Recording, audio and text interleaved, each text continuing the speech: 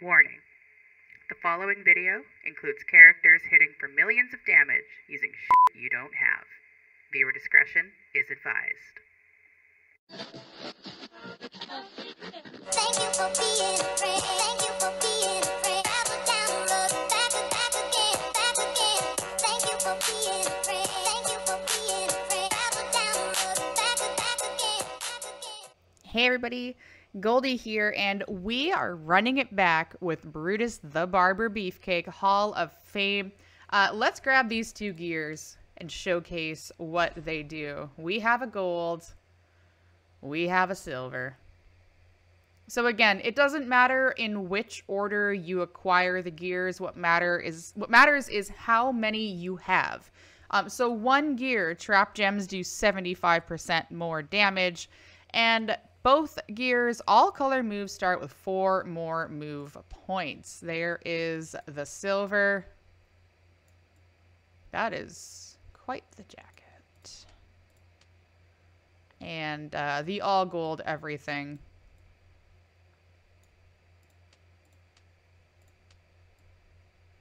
You know we got to stick with the all gold everything on this preview.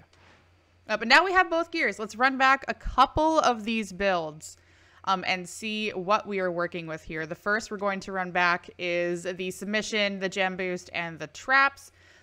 So the full Nelson Slam, 7 MP, deal 132k damage, 4 rows to make into trap gems. If your opponent breaks them, boost your black gem damage by 30% for 2 turns. If you break them, make random gems into black gems. The sleeper hold submission, color submission, choose gems to make into purple. Remaining turn into trap gems of the same ilk as the 4 rows. And then the body slam, boost your black gem damage by 136% for 1 turn. Now we do have both gears for the plus 4 MP. We do have max tour perks, but I am attempting to emulate what you would do in a feud without an MP boost, because you could do Tori for plus 2 black MP and 40% to the black gems. You're still going to be short 1 for the purples, and I want to attempt to get the opponent to double stack all of this for us. Now, we could always just get rid of Mellow and do Tori instead. Start with the sub, and then don't have to worry about the opponent boosting for us. Probably not going to matter eventually because of just how much damage he's going to do. But we are going to stick with the double stack method from my first preview. Mellow for purple and black MP, Naka for a flat 12k, Zombie Edge for a flat 12k, and Santa Hogan. Bringing in the Rhonda's jacket plate. Whenever you generate 3 or more submission gems, increase your yellow and black gem damage by 100% for 2 turns. And we're bringing in the Seal of the Acolytes plate. Whenever you make 6 or more submission gems, increase all of your gem damage by 50% for your next turn. So that will hopefully get some stuff rolling. And he's gone, folks. He is gone. There he is. He's back. Let's see how this looks. So we're going to go ahead and put out some trap gems. I want him to match them.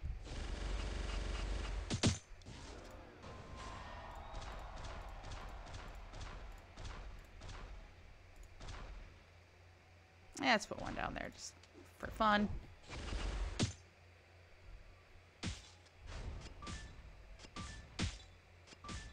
He really didn't go down here at all. This jerk! Sir, I am doing a preview.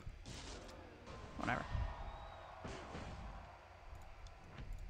243. This probably isn't going to hit as hard as the first preview because he barely matched any for us. But that's okay. We don't need to... It's not a character that relies on the other person doing stuff. There's builds that work around it. 24.7. We hit 31.4 last time. Both gears. Is it realistic to take out Mellow and put Tori? Maybe not, but we're going to. Just to see. Alright, so maybe not the most realistic, but it's a run it back. And I don't care. Gear gives us 4, Santa gives us 5, starting turn gives us 6. So we would be 1 short on purple using Tori, but We're just going to say there was like a lane bonus. I don't know. We're using a middle lane in feud with +1 MP or something. I don't know. Just don't ask.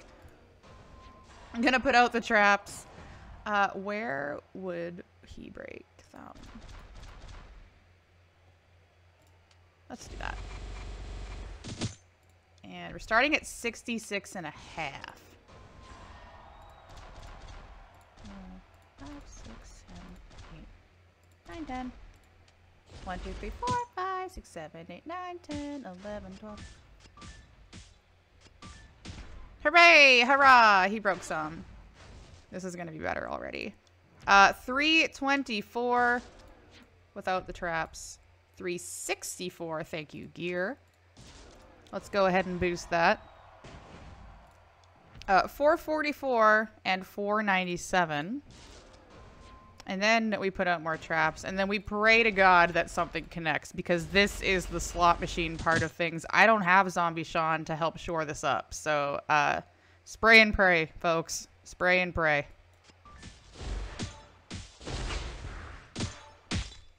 We did it. Wonderful. 36. Okay, so without the gear and without the Acolyte plate, we hit 31 and a half. With the bells and whistles, we maybe gained 5 mil. Maybe. Maybe we should bring in the plate. See how this looks. Last build, we are running it back with full Nelson Slam. Choose 4 rows to make into trap gems. Running Clothesline, choose a 4x1 area to swap into purple, and the Body Slam, increase your black gem damage by 136% for 1 turn. Mellow for black and purple MP. King Nakamura for the flat 12k, Zombie Edge for the flat 12k, and Trick Hogan. That is going to help us get the traps out twice. We are using the new plate that is coming out with him, which is a T6 Skill Plate Jan 2024 Brutus Beefcake Disc. Whenever you generate 6 or more trap gems, increase your black gem damage by 75% for 1 turn. I'm sure that'll be updated shortly. Let's go. Okay. What do we got? 57 to start.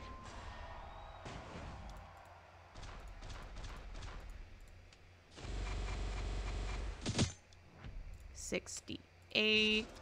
Choose a 4x1. Go up top. Trick Hogan loads everything for us.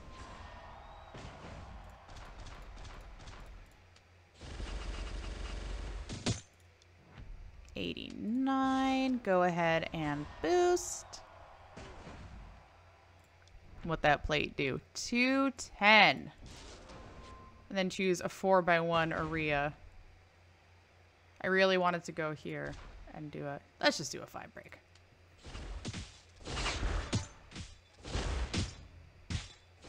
And have things slowly cascade. 16.8. 16.8. There you have it, folks. 36 mil from the Ronda's plate with the gears.